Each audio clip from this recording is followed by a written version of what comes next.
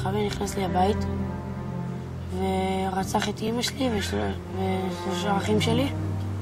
אנחנו ישבנו בחדר וראינו סרט. ואז באמצע הסרט הוא בא, התחיל לראות. הוא גם ירה לי ברגל, ואז כל הברך שלי הייתה מרוסקת, ואז היו צריכים לקרות אותה. זה היה ברגע.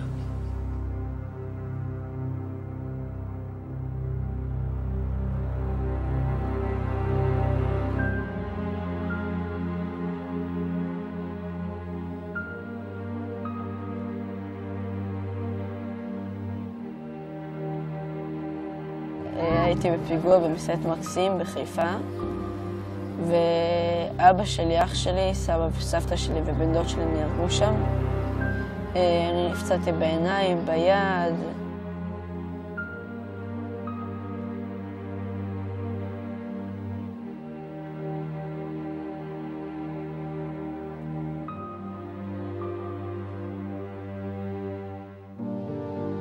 פשוט ירו בו ונפל באמת.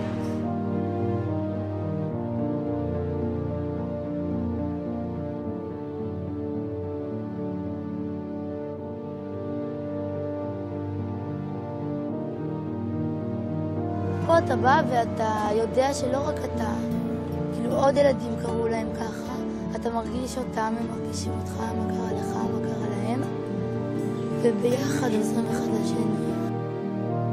When they come to OneFamily, they have to deal with it. They have to be able to sit with other people who have the same problems as them and to talk about it. כשבאתי למשפחה אחת זה בעצם עזר לי כאילו לעבור הלאה, להמשיך. ראינו שמגע מאוד מאוד מאוד טוב לזה. קודם כל יצירת קשר, לחום אנושי, לתחושה של ביטחון, שהרבה פעמים הילדים האלה זה חסר.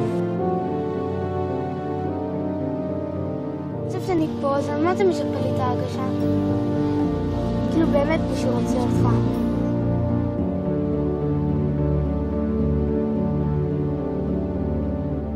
על הכתפיים של מי אתה כאילו, לא?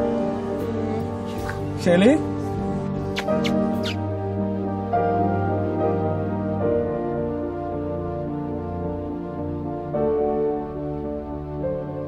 שלא כתה עברת את מה שעברת, שעברו כמוך אפילו יותר ממך. When I look at these girls, I learn so much from them. I learn to look at life from a different point of view. I learn to appreciate life. הקשר האישי עם המדריכים הוא ממש הרבה מחוץ למחנות, כי גם הם מתקשרות הרבה הביתה. לפעמים באים לבקר בבית ספר, או באים לבקר בבית. שמחים אותך, שלא תהיה עצוב, כי זה לא נעים שכל החיים עצוב.